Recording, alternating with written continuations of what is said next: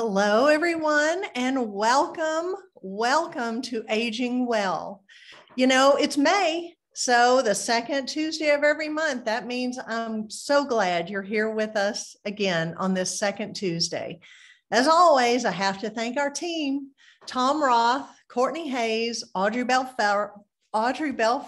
You're all rock stars, and you truly are the brains behind this operation. So thank you, thank you, thank you. I have some news to share with everyone.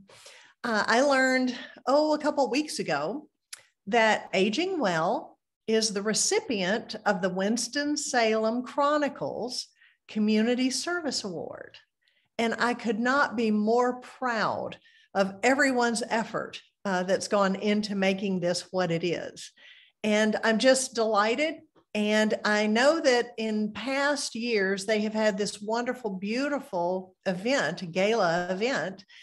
This year, out of an abundance of caution, it's going to be virtual. So what I'm going to do, as soon as I get the information, the event is supposed to occur in May. I am going to send the link out to everybody so y'all can see and join in the celebration, if you will. So anyway, but thank you all. You know, again, if y'all weren't here joining us, we wouldn't have anywhere to go on the second Tuesday of every month. So thank you so much for y'all. Thank you for being here. We have got a wonderful program tonight, and we're going to lead off with Chef Alex Governale. He is the executive chef of Butcher and Bull restaurant in downtown Winston-Salem. And I want y'all to pay attention because I think this is a first for us, that he literally started the meal and plated the meal completely without edits in 13 minutes.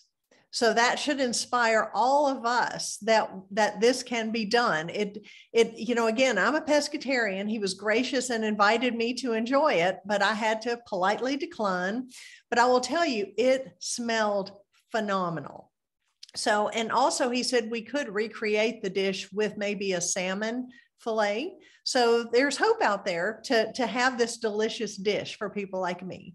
So without further ado, Chef Alex, let's take it away. Thanks for having me, Deb. We're here with Aging Well. I'm Chef Alex Governale down here at Butcher and Bull in the heart of downtown Winston-Salem. And today we're going to make a beautiful flank steak for you. We got a local flank steak from a farm here in North Carolina called Brasstown Beef.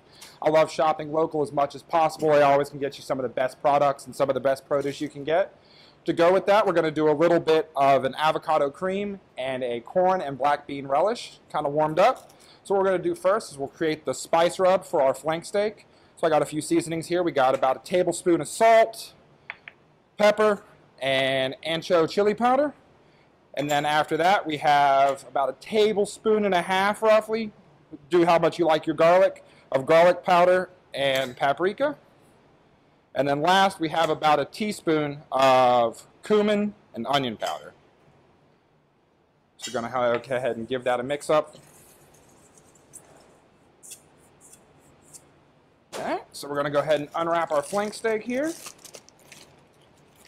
Try to get you a nice even cut. Your butcher can do it, or if you need to, you can do it yourself. Save your trim. You can always use it to make something like a beef stew when it's a little colder, or you can use it to even make your own homemade beef stock. So what we're going to do is we're going to take a little bit of our seasoning here, get it nice and coated on all sides. And we're just going to let that kind of sit for a sec while we get some of our other ingredients together. So you want to have it nice and coated evenly as much as you can. Take these gloves off here. We're going to go ahead and get the avocado cream so it's ready for us when our steak is done resting. We'll just be ready to go. So take your knife, your avocado, give it a good peel, twist to pop it off, knock that off. Then I got my blender here. Going to take both halves of the avocado. Just take a back of your spoon, scoop it out. And then what I like to do to go ahead and make, I do this a lot for my own dishes, is I add a little bit of Greek yogurt to a lot of things.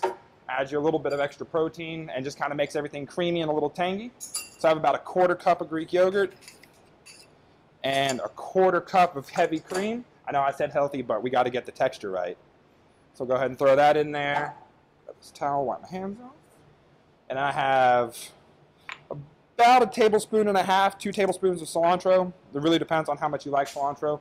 I'm a fanatic, so I add a little bit more on my own. Then we're going to take about half a lime. Squeeze that in there. And about 2 cloves of raw garlic. If you got a good blender, it'll chop it all up for you, no problem. Slap this on the blender real quick. And helps if you turn it on.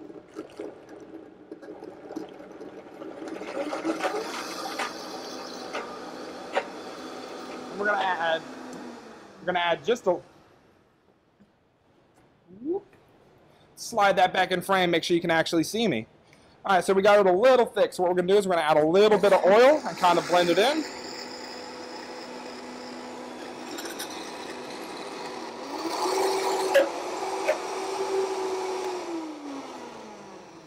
There we go. And so you're going to have a nice, almost sour, kind of thick sour cream texture, and we're going to put that on the plate when we're done. All right, slide that off to the side for a sec. So what we're going to do now is we're going to go ahead and start grilling off our steaks. With a flank steak, you want to give it plenty of time to rest. If you don't, it's going to be kind of tough, and we won't have that even cooked throughout. I'm going to just set it right over here on my grill. We'll get some nice marks on it. I'm going to go for a nice medium rare, so we're going to let that go for probably about 3 minutes aside, and then we'll flip it and see how it looks. I wish you could be in here with me. That smells pretty great right now when it hit the grill. All right, so we're going to go ahead and get our corn salsa together. So we're going to take a pan with a little bit of your neutral oil, like canola or avocado oil. Get the grill going. About a medium low. Don't want to get it too hot. While that preheats, we're going to chop up our onion. Ends off, straight through. Take a peel. So I'm going to go pretty rough chop on this. I don't want it too fine because we want to make sure our onions don't burn. So I'm just going to go 1 through the middle. And then a few through that. That should be about enough. You're going to want about half an onion worth. I'm going to set that off to the side.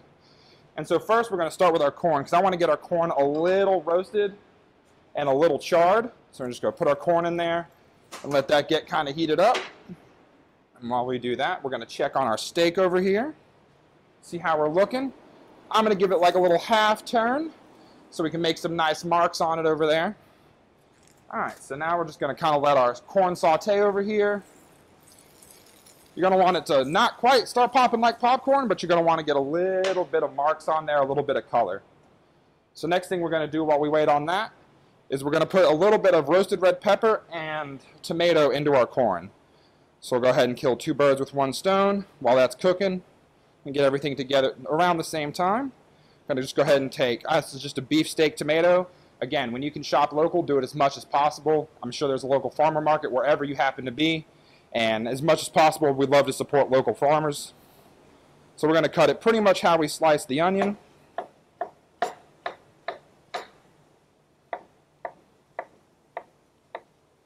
If I'm going a little fast for you, don't worry. There's going to be a recipe online for all of this, so you'll be able to follow along at whatever speed you need. Go ahead and give that a little toss. All right, so you see your pan starting to get kind of hot. So by the time our onions finish cooking, our corn should have a nice color. So we're just going to go ahead and slide our onions in here. Give that a little bit of a toss. And now this is probably going to be the longest part about making this particular dish is we want to make sure those onions are cooked pretty well. If not, you're going to get that really pungent onion breath, and we don't want that. We go ahead and flip the steak one more time. Got some beautiful looking char marks on it over there. All right, so we got the onion diced, we got our tomato diced, and last we're going to dice up a roasted red pepper. Now, the best way to roast these on your own is if you don't have a nice gas grill like me, is you can put it in your oven on broil, a little oil on it, and let it cook for a while, and then you pull it out, cover a towel, and you'll be able to peel that skin right off and have a beautiful roasted pepper of your own. So again, we're just going to cut these into about bite-sized pieces.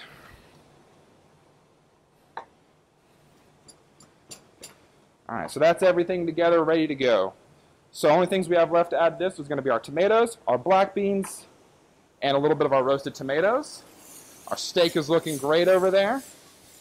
Give it a little toss. All right, so what we're going to do now, we're going to take a look at our avocado cream. All right, slide that out of the way.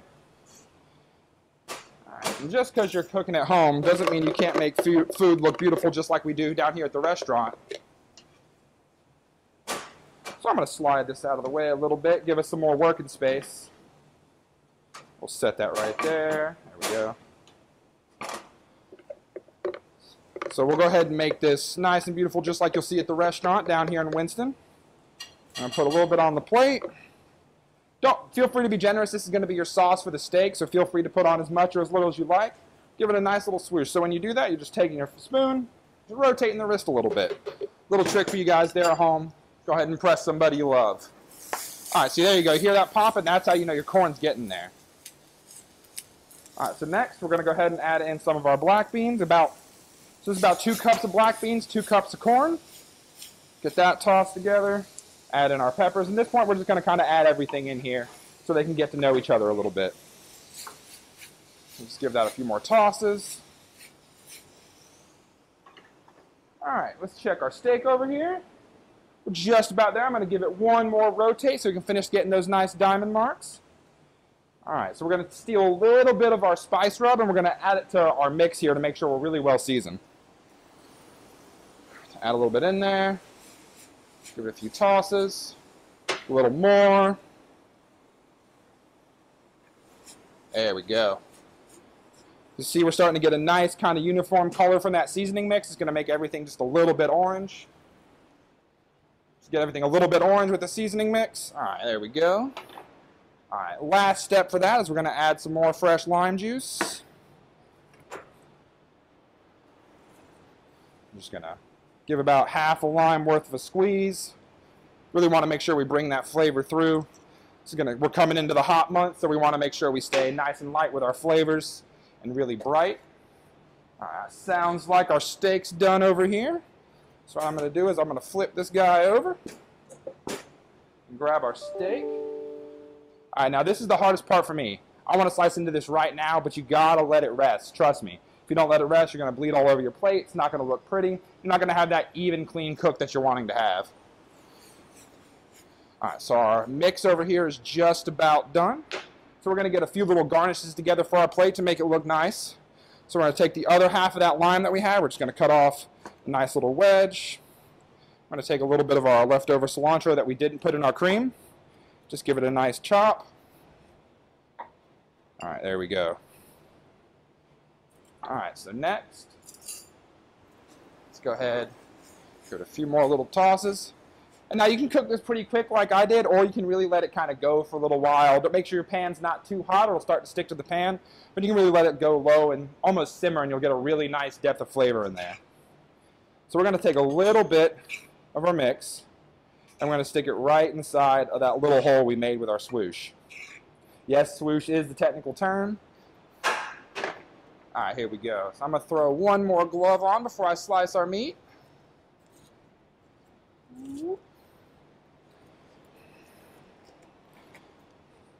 All right, let's go ahead and give us a little slice here. So with flank steak, and a lot of your meats in general, you're going to see a grain. This one's pretty easy to see because has a pretty wide open. You want to slice against that grain. That's going to go ahead and cut through the proteins and make your meat a lot more tender. If you cut with it, you're going to be chewing forever. So I'm going to go ahead and just give a few slice. Give us a nice medium rare over here.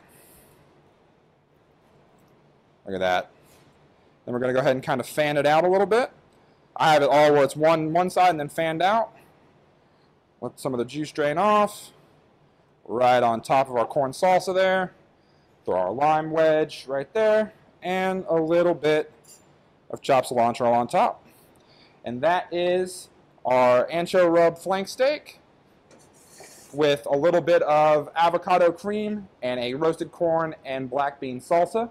Again, this is Alex. I'm down here at Butcher and Bowl in Winston-Salem. Really happy that I get to work with the AgingWell program and bring this information to you. And also, glad you guys could indulge me a little bit and I got to pretend like I was on the Food Network for a little while. So I really appreciate you tuning in, and I hope you enjoy. Thank you.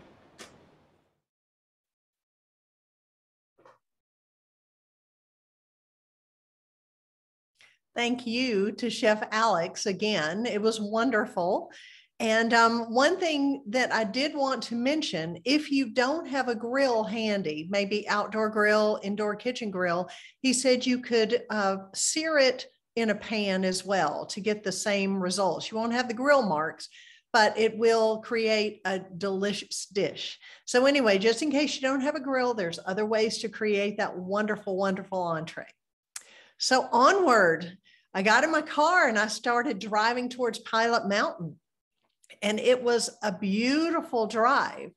And I ended up at Minglewood Farms and Nature Preserve. It is this pearl in the middle of these beautiful rolling woodlands. And so it is out there for us as a community. We can enjoy it together. I'm going to, on the other end of this video, tell you about something fun that we could all do together if you're inclined.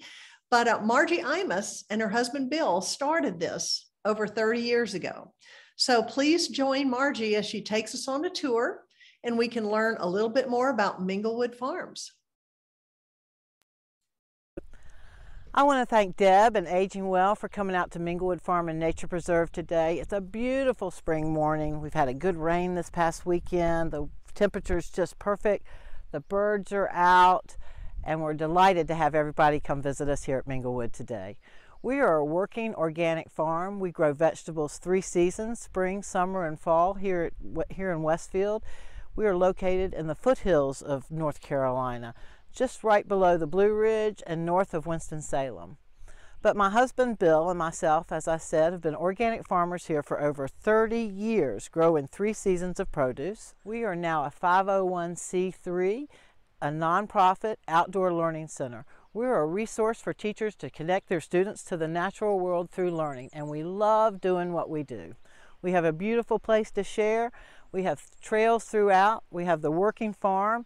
We have creeks and meadows, so there's a lot to see and do here. And we're delighted, as I said, to have you visit.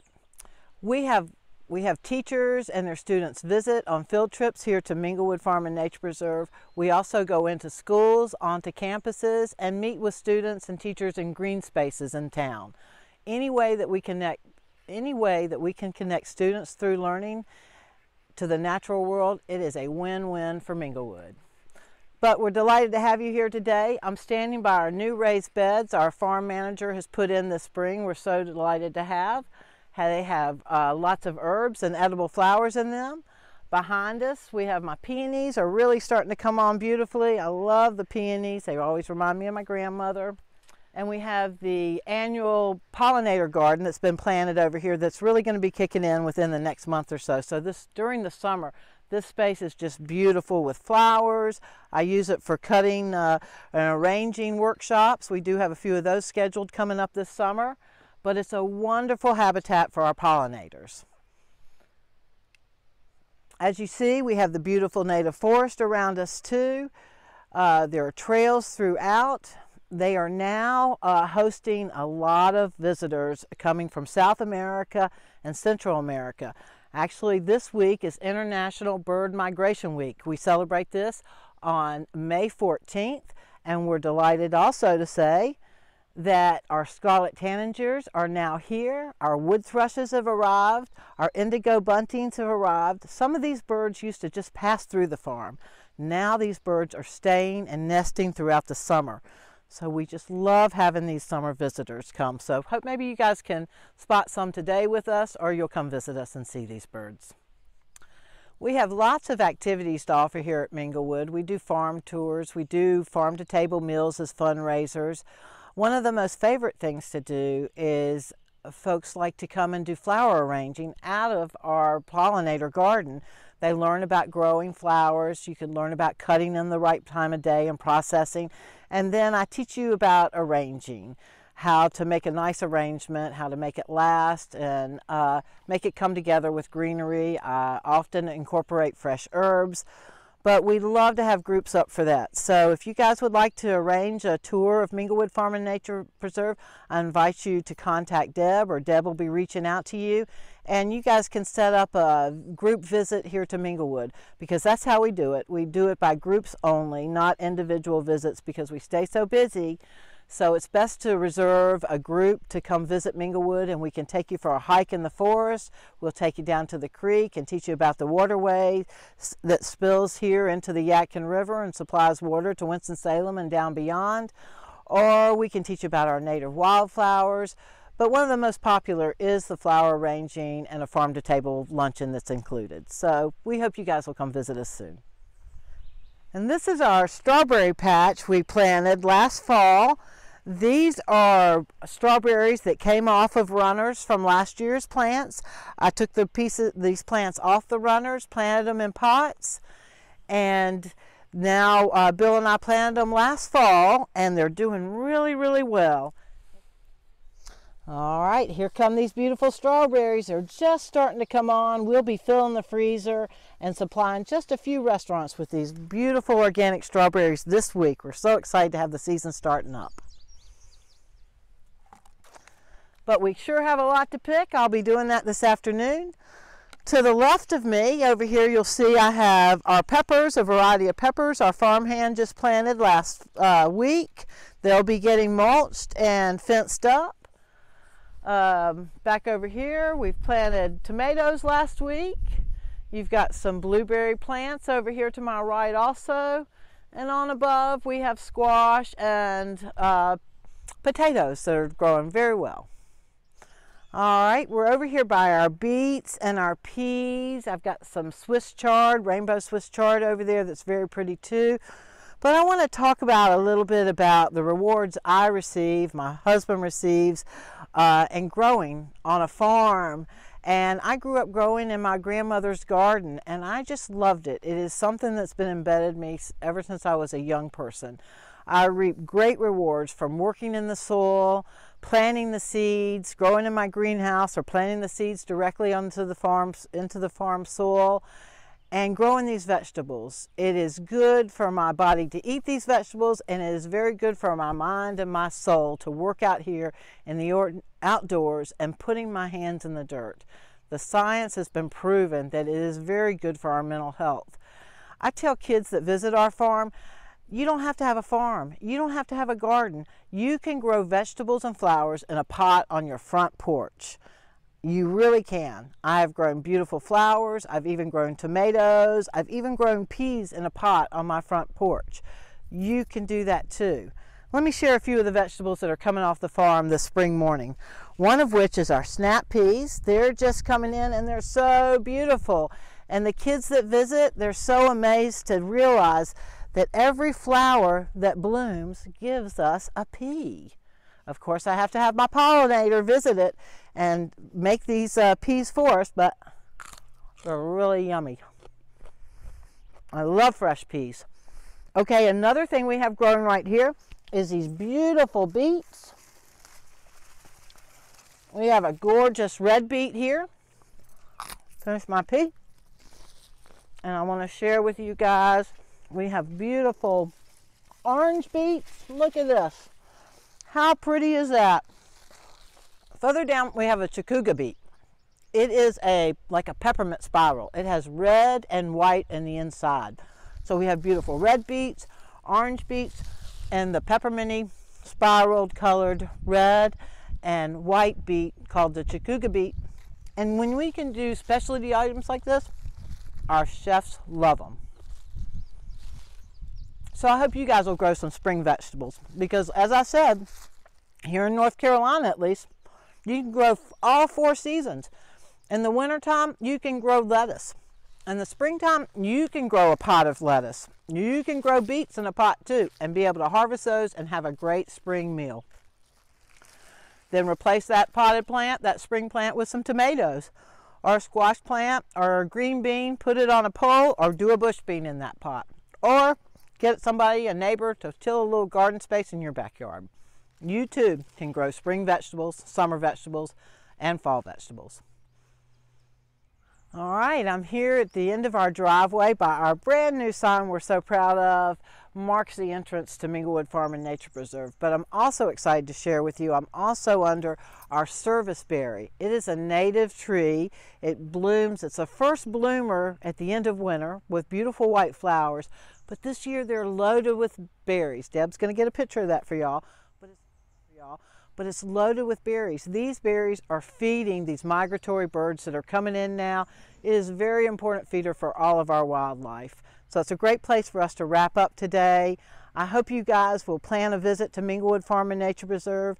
You can check out our website on the internet, Minglewood Farm and Nature Preserve. You can also find us on social media and Facebook and Instagram under Minglewood Preserve. Please check it out, and we hope you'll plan a visit to come visit us soon.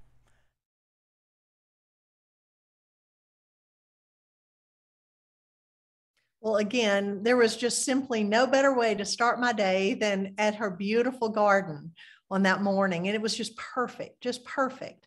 So one thing that I want to put kind of a teaser out there for you, when her pollinator garden gets up and established and blooming, I think it would be a blast if we got together a group from AgingWell.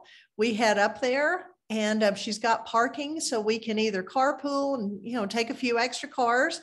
But I just think it would be a blast. We could pick flowers together, make arrangements, and then finish it off with a lovely farm to table meal. I think the hikes around the property would be fun for those who are adventurous and who want to do it. And if not, just sit back and enjoy some iced tea with your lunch. But anyway, I just love knowing these wonderful, wonderful resources are out there. And again, we're outside, we're safe. It could not be a more appropriate outing for us all. So I will send some information out on that. And maybe once the pollinator garden is up and going, we'll make a date and go up there in force. AgingWell is coming to Minglewood. So anyway, thank you, Margie and Bill and Ray, the wonderful dog who joined us for the tour. It was just such a perfect day.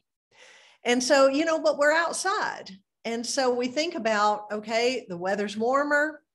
Well, sometimes it's warmer on Sunday, I had on 2 coats, but hopefully today I'm back in more appropriate weather. We have got a wonderful dermatologist with Atrium Health, Wake Forest Baptist, Dr. Lindsay Strowd, with us. She's going to be talking about how we can protect our skin because May is Skin Cancer Awareness Month. So Dr. Strowd, we're tickled to death to have you and can't wait to hear what you have to say. Great. Well, thank you so much for having me. I'm excited to be here. And I thought that this would be a really nice time of year to talk about skincare, but to talk about seasonal skincare. So what do we need to do at this point in the year to take care of our skin? I'm going to go through just some kind of basic information about the skin, just to make sure we're all kind of on the same level. And then I'm going to talk about some of the things we need to watch out for as it relates to our skin. And then finally, we're going to end with some myth busters. So trying to figure out if some of the kind of common things we hear about sun and our skin are true or not true. And then I'd be happy to take questions at the end of the presentation. So like Deb said, I'm on faculty here at Wake Forest University in the Department of Dermatology. And I love the skin. The skin is fascinating. I'm passionate about it. And I like to think of the skin as really being its very own ecosystem. So it's quite easy to think about, the skin is there. It's on the outside of my body, but I don't really know what it's doing. And the more that we learn about the skin, the more we understand how complex it is, how all these different parts come together to kind of provide the basic functions of the skin that we need as human beings in order to live kind of healthy lives. And that has just always fascinated me. So I hope I can share some of that enthusiasm with you tonight. Just touching on some of kind of the basic functions of our skin. Some of these you may know, some of these you may not, but our skin is really the main organ in which we interact with the world. And so it helps us in terms of controlling our body temperature. So there's millions and millions of blood vessels in the skin that can dilate when we need to release heat and constrict and contract when we need to retain heat in our body. It, of course, functions as a barrier. So it keeps inside things in and keeps outside things out, as we'll talk about in a couple slides. Your skin is extremely highly innervated. Obviously, we all know that when you get a splinter in your skin, or heaven forbid, a piece of fiberglass or a mosquito bite, we know it, right? We can feel kind of the faintest touch on our skin, and it is extremely highly innervated and transmits all sorts of different sensations for us: vibration, light touch, deep touch, temperature, pain, itch, all of these things. So it is a primary sensory organ for our body. And it is our first and maybe our most important defense mechanism. It's our first line of defense against kind of all of the potential nefarious things in the outside world that really need to stay outside of our body. And we'll talk a little bit about the defense mechanism of the skin too. So a lot of times I like to describe our skin to my patients as being a brick wall. And this is a microscope image of the top layer of the skin. And so you can see here, there's cells that kind of make different layers in the skin. And those cells that are kind of purpley looking have nuclei inside of them. So they're living cells. And at the very top of this picture on the left, you can see there's kind of like a basket weave kind of look of pink material. And those are actually dead skin cells. So that is the top of the topmost layer of the skin. And there are lots of proteins, fatty molecules, and other types of materials that function as the mortar that holds those skin cells together. And so if we have problems with the skin cells themselves, we have problems with the skin. If we have problems with any of the proteins that make up the mortar that holds our skin cells together, we can have problems as well. And there's different skin diseases that we see that can impact different parts of the skin. And again, this is just the topmost layer of the skin. There's actually 3 layers to the skin. When we learn about the skin in medical school, we learn about the different layers. So this is called the epidermis. So this is what you're looking at here under the microscope. So like I said, this outer layer of kind of dead skin cells and the epidermis is really functioning as that barrier. So it's keeping germs and bacteria out of our skin. It's keeping dirt and foreign objects out of our skin. And to a degree, it's going to keep other things out of our skin too, such as UV radiation, which we'll talk about today. It also functions to keep inside stuff in. And one of the most important things that our skin does is it helps to retain moisture. So if you have a large defect or a large problem with your skin and with its barrier function, one of the major issues patients can have is they can become very dehydrated. So we see that in patients that have burns and other kind of trauma to the skin. And that's because it's really not able to kind of lock in that water and that moisture that we need to keep inside our skin. So we're in May, right?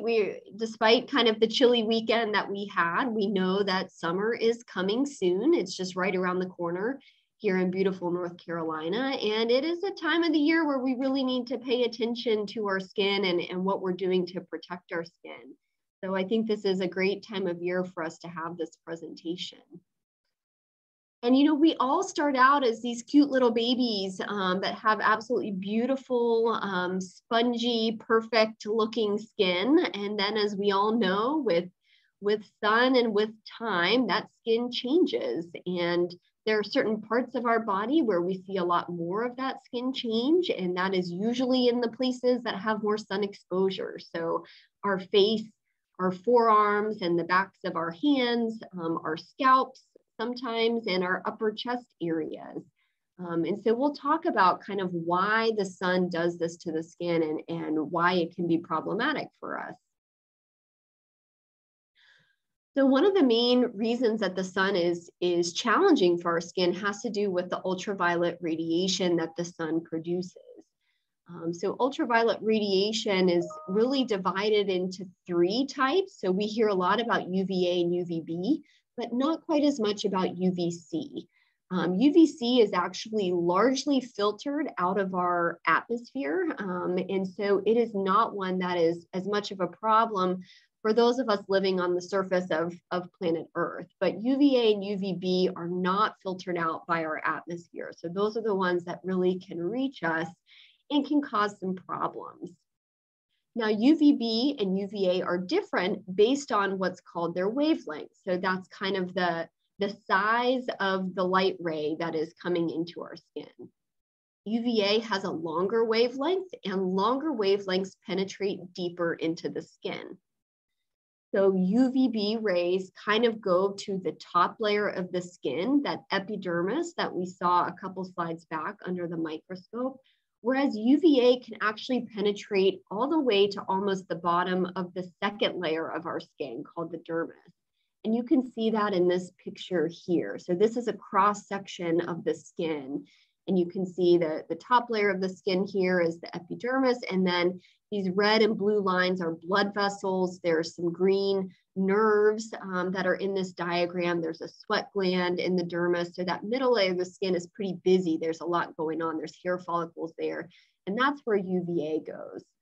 So UVB is the primary type of radiation from the sun that causes burns. So when you get a sunburn, that is usually caused by UVB radiation.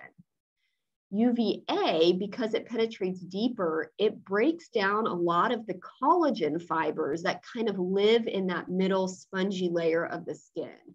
And so while UVA typically does not cause a lot of burns, over time, if you have a lot of UVA exposure, it starts to break down that collagen. And that's why your skin gets thinner as you get older, because when that collagen can't work properly, you tend to actually lose thickness of the skin. So it kind of thins over time. So UVA tends to cause more kind of a long-term damage to the skin. Importantly, both UVA and UVB can cause damage to the DNA that lives within our cells. So our DNA lives in the nucleus of our cells, and that is the blueprint for our body. It's the way that our cells function normally. It's the instruction manual for our cells to know what to do. And so when radiation hits that DNA, it can damage it and cause dysfunction to that guidebook, and then the cells are no longer acting properly, and that can lead to skin cancer. The other thing that we see that ultraviolet radiation does is it actually suppresses our immune system in the skin. So how I like to describe to our patients is our immune system has different parts. You can kind of think about it kind of like a police force. There's different parts of the police force that do different things, but its primary overarching goal is to protect us.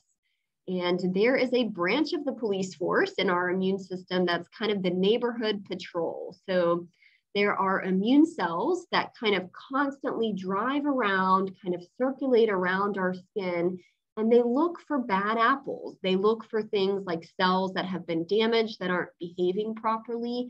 They look for bacteria or yeast or fungus that doesn't belong in our skin, and they help get rid of those. When you're exposed to the sun, when you have your cells exposed to radiation in the skin, it actually chases away those neighborhood patrol immune cells. And so they're no longer hanging around the skin, and they're unable to get rid of those precancer or early skin cancer type cells.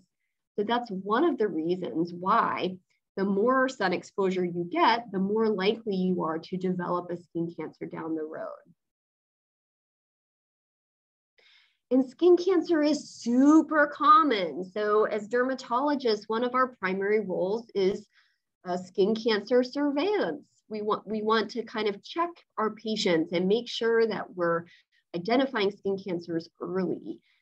If you add up all the types of cancer in the United States, outside of what we call non-melanoma skin cancer, you can see here that all other cancers combined is in that light blue section there, whereas just looking at non-melanoma skin cancer, which is really basal cell and squamous cell skin cancer, that's that dark blue piece of the pie. So you can see skin cancer really trumps basically all other types of cancer combined. So very, very common.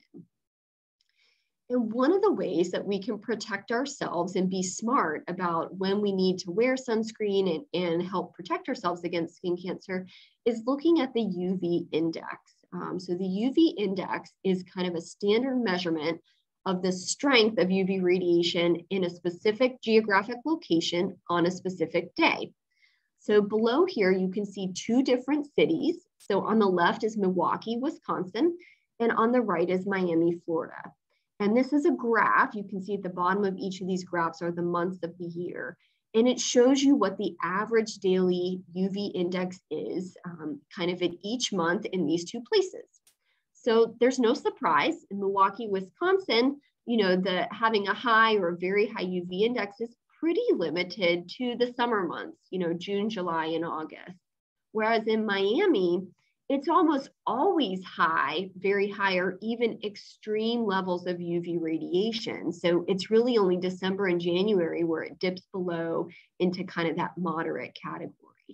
So what this means is that someone living in Milwaukee, Wisconsin does not need to use the same degree of sun protection that somebody in Miami, Florida needs to use. So not every place is created equal when it comes to kind of the degree of radiation that we're receiving.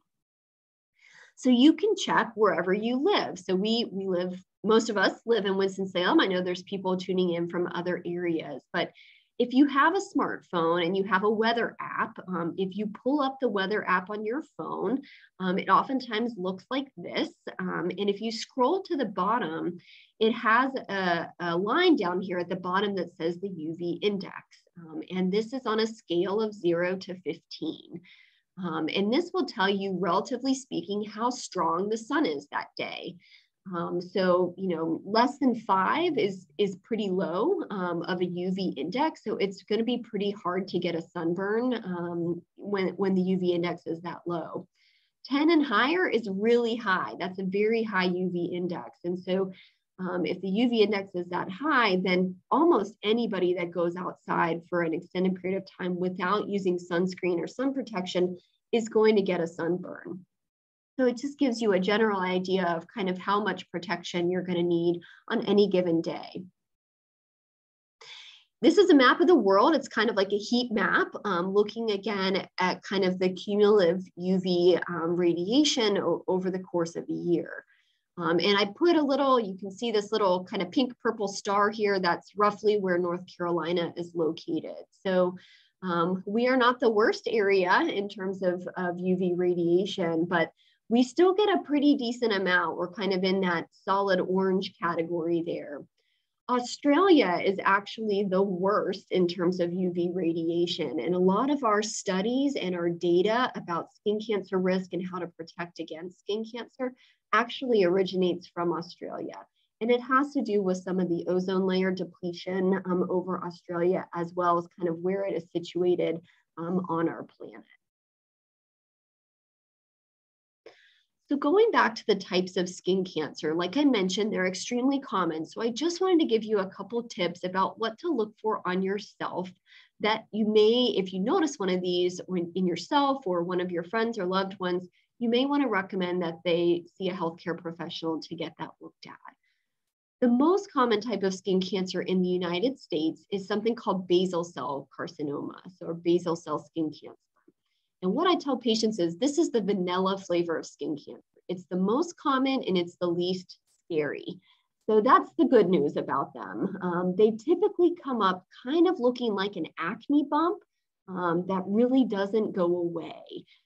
So they can be skin colored or kind of pink and kind of have a pearly kind of look to them. They oftentimes have these little tiny blood vessels running over them called telangiectasias, and they can bleed pretty easily. So oftentimes patients will come and say, hey doc, I have got this spot. It came up on my face. It's been there for 4 or 5 months. I thought maybe it was like an acne bump or a hair follicle that, you know, got irritated. If I scratch it, it bleeds and it just never goes away. So that's kind of the classic story of how these can present. We see them more commonly in patients with lighter skin, although any skin type can get basal cell carcinoma, and they are typically in sun-exposed areas. So The head and neck area, the chest, the upper back, and the arms are the most common places where we see them. Squamous cell carcinoma is the second most common type behind basal cell, but it is much more common in our older patient population. So we see lots of people in their 20s, 30s, and 40s that can develop basal cell, but it's pretty unusual to see a squamous cell that early in life, unless they have kind of other things going on. Whereas patients kind of 60s and older, we see a lot more of this type of skin cancer. And these usually come up as a sore spot. So they're kind of crusty or scaly looking. They typically are pretty tender to the touch. So patients will say, I can feel it. If I push on it, it feels pretty sore. And sometimes you can even get a little ulcer, and sometimes they can bleed as well. These again are more in sun-exposed areas. So scalp, ears, neck, face, upper chest, backs of the hands is a common place to see these. And in our female population specifically, we oftentimes can see these on the legs below the knees. So just another place to kind of keep in mind. These typically do not spread inside to lymph nodes or other places within the body. If they're left for long enough, they can. So they are a little more aggressive than basal cell, but not as aggressive as melanoma. So they're kind of the in-between, the Goldilocks of skin cancers, if you will, but ones that typically we can remove without much problem. And then there's melanoma. I should say there's more than 40 different types of skin cancer. I'm just telling you about the 3 most common ones, but there are many, many fish in the sea when it comes to skin cancer. They're just some that are much more uncommon. And melanomas are the scary ones. They're the Rocky Road ice cream flavor of skin cancer. They can come up and look many different ways, and they can spread relatively quickly to lymph nodes or to other organ systems like your lungs, your brain, your GI tract, like your large intestine, and other places. There are some things to look for with melanoma. So they typically start out as a flat, pretty dark spot, and the cells are behaving very abnormally. So some of them are growing really quickly. Some of them are growing much more slowly, and that leads to asymmetry or irregularity of the border. So most moles are round or kind of oval shaped. So if they have kind of a jagged outline, that's pretty unusual for one of these. They oftentimes can be multiple different colors, and they usually change pretty quickly over time. So that's a really important thing. If you notice a spot and then a month later, you feel like it's pretty different in how it looks from the month prior, it's probably worth having somebody take a look at it. One of my favorite mnemonics for melanomas are flat, dark Floridas. So I tell my patients, flat, dark Floridas don't belong on your skin. And that's just saying that most melanomas start out flat. They're usually very, very dark, and they have a funny shape. So if a mole has a panhandle on it, you need to go see a dermatologist and get it looked at. And melanoma is becoming increasingly common.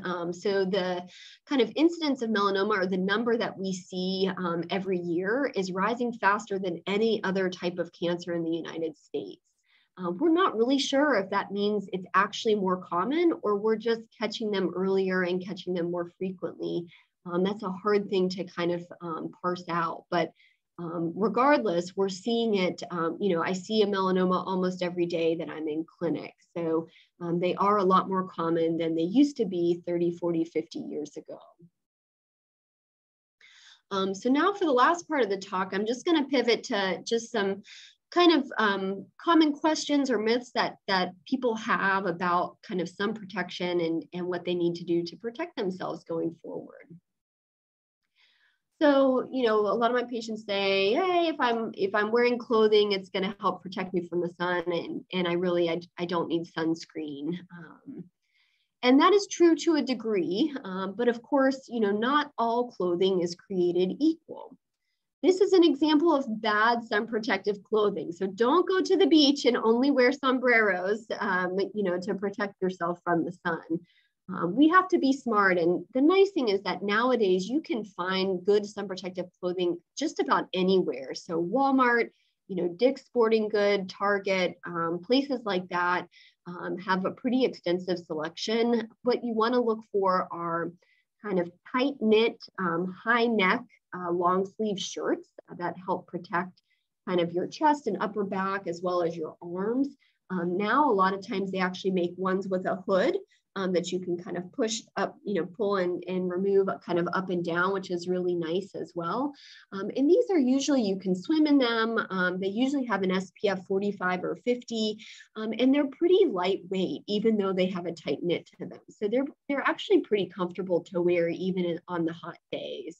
And then we'll talk about hats in just a second, but you want to have a hat that really has a brim that goes all the way around to protect the back of your neck as well as your ears, because ears are a very common place where we see skin cancer pop up. So they actually looked at a study of how much sun protection a baseball cap provided. So of course it does a great job of protecting kind of the top of the scalp here, but it does not provide much sun protection for the rest of the face. So it gives a little bit to the forehead, but not very much on the nose and cheek, and certainly none at all if you're wearing it like former President Obama's wearing it here. So, baseball caps are great, they're convenient, but you have to recognize there's some limitations there on what they can do. An average kind of white t-shirt like he's sporting here has an SPF of about 5. So it's better than nothing, but it's not as good as wearing a good high SPF sunscreen. So you can burn through a cotton t-shirt. You just have to be careful. And we know that that clothing in double covered areas is very protective because it's very, very uncommon for us to see skin cancers in those double covered areas. So this is like something, I'm a dork, and I think this is really cool. I hope you guys do too. So it's fascinating to me that our cells even recognize that the importance of wearing a hat. So there is a phenomenon called pigment capping. And what you see here on the left is this is the brown cell is a melanocyte. So that is the cell that produces pigment. And then what it does is it pinches off little packages of pigment into all of the surrounding cells that don't make pigment. And then that pigment is released and it's kind of sprinkled over the top of the nucleus. So this is called capping. And what it does is pigment is designed to absorb UV radiation. That is why we have pigment in our skin. It is like a sponge and it soaks up UV radiation. So our cells actually know that it needs to put that sponge of pigment kind of between the sun coming this way and the nucleus kind of sitting here. And that's what you can see in the picture on the right, kind of under the microscope. All right, the next one is a sunscreen is a sunscreen. They're all basically the same. And this is not true. A lot of people don't really know what to look for when they're looking at sunscreens when they're in the grocery store or department store, and there's a whole wall of them. There's two main categories of sunscreens. There's physical sunscreens and chemical sunscreens. And it has to do with the active ingredient as to the difference. So physical sunscreens are actually, the molecule is a physical blocker of UV radiation and also blocks visible light. So it does provide a much broader spectrum of coverage than chemical sunscreens do. However, sometimes they can be harder to apply. Chemical sunscreens work a little bit differently, and they have a little bit of a more narrow kind of window of UV radiation that they cover. So they cover UVB, part of UVA, but not visible light. So some sunscreens are only physical, some are only chemical, some are actually a combination of both. The problem with chemical sunscreens is some people can actually develop a sensitivity to some of the active ingredients. And so for more sensitive skin individuals, they can be a challenge to wear. The quick way to look and know is you turn the sunscreen bottle over and you look at the very top under the active ingredients. And if it's a physical sunscreen, it will basically only have either titanium or zinc. Those are the ones that are approved by the FDA in the United States. All other active ingredients will be chemical ingredients by default. And a lot of people ask me, how high of an SPF do I need to use? And are there certain ones that are better than others? So we'll talk about the SPF in a minute, but I will say if you're going to be swimming or engaging at the beach in kind of sports or activity, looking for ones that are very water resistant or sport products sometimes stick a little bit better than non-sport sunscreens. And it usually says on the front of the label how often you need to reapply it, either every 40 minutes or every 80 minutes. So go for the 80-minute sunscreens.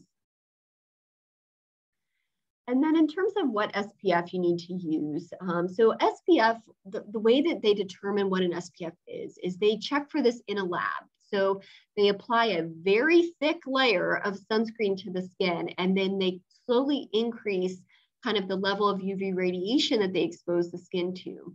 And when they can, basically at whatever kind of interval they can induce a sunburn, that is what the sunscreen label will have. So an SPF of 50 basically means that you need kind of 15 times the sun exposure of non-sunscreen skin to burn with the sunscreen.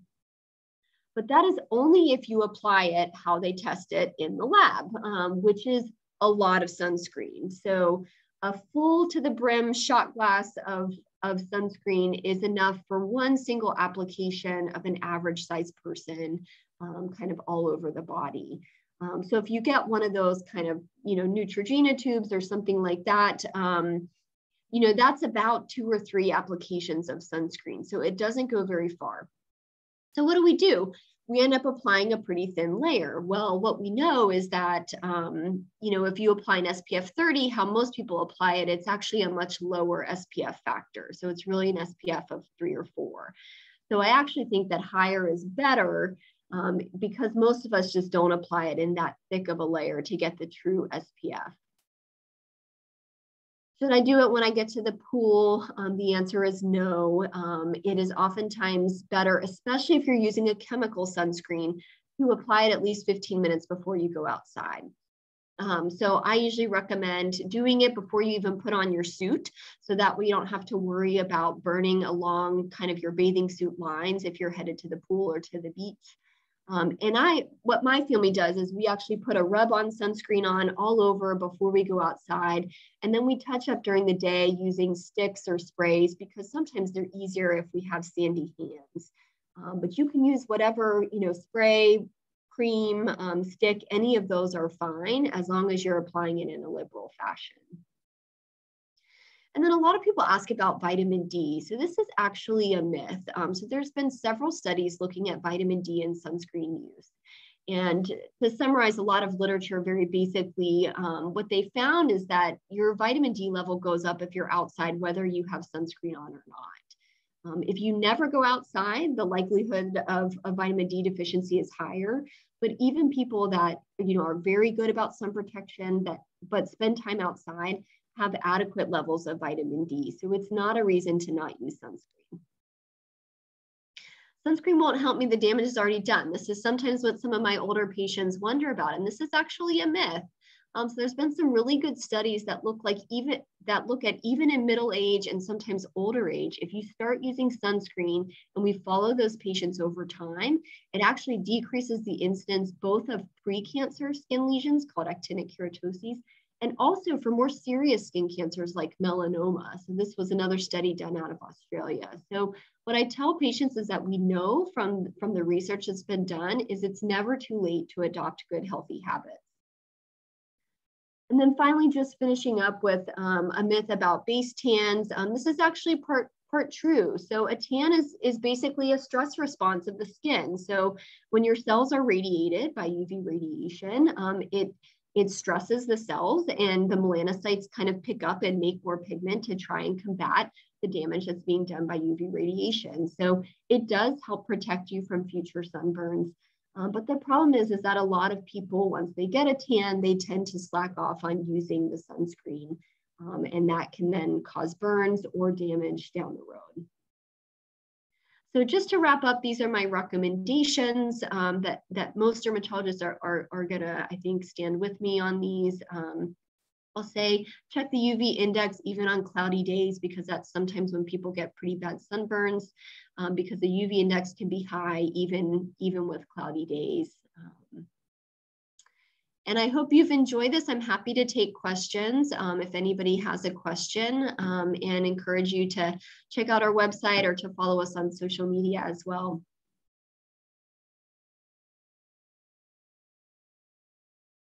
Dr. Strowd, I sure thank you for this. Again, it's kind of a wake-up call for me anyway, probably for a lot of people on this webinar. So a couple of questions already. So what about African Americans? Are they at as high a risk as Caucasians? Yeah, that's a great question. So we know that patients of all different skin colors and types can get skin cancer. Now, I will say patients with darker skin types have less risk because they have more pigment protecting the DNA in their cells than somebody that has maybe very pale skin. But we see lots of skin cancers in patients with skin of color as well. Some of the most common places that we see them are actually on their palms and soles. So in the parts of the skin that may not have quite as much pigment. The other place that we see them is sometimes in the fingernails and toenails. So those are special places in skin of color patients that we see them more commonly than in lighter skin color patients. Okay. Do you have recommendations for lip sunscreen? Yeah, lip sunscreen's hard. Nowadays, there are a lot of chapstick type products that have a built-in SPF. I know like Aquaphor makes one now, and I think Chapstick brand makes one. And I think CeraVe has a lip product that has sunscreen in it as well. But it's a good point. Your lips are skin too, and they can burn just like the rest of us, the rest of our skin can. And we sometimes neglect that part of our body. So it is really good to take some chapstick with you to the beach, into the pool, and to reapply it frequently. I know that's where I get sunburn a lot, is on my lips. And I think I just kind of forget to apply it there. Okay. Are we as Wake going to start having community skin cancer screening programs again? Yeah, we went back and forth about that. You know, we had one every year in May for skin, because this is Skin Cancer Awareness Month, and we had to stop them due to COVID. We are hopeful that next year we will be able to get that programming back. And typically we will announce that on local news stations. It'll also be on our website and usually in the local papers as well. And we're hoping next year we can do one both at our main office in Winston-Salem and also at our new office in High Point as well, to reach kind of more people. What about 6-month-old babies? Do they need sunscreen, and should they be wearing hats? Yeah, so the FDA is a little skeevy about using sunscreen in children under a year of age. Usually what I tell patients is they're great, babies are great for sun protective clothing. They can model it for the rest of us. So, you know, I think a little bit of sunscreen on an infant is probably fine, like on their face, but their skin absorbs things kind of systemically a lot easier than adult skin or even child skin does. So that's why we're a little bit cautious with our youngest patients. So I usually recommend kind of a long sleeve or long pants outfit. And then if definitely a cute little bucket hat for them, and maybe a touch of sunscreen on their nose and lower face. Perfect. Well, you've sure given me, and I think everyone on this webinar, a lot to think about. I'm certainly I had no idea the UV index was on my weather app, so I'm going to be paying closer attention to that. Yeah, it's a cool thing. Yeah, it's very cool.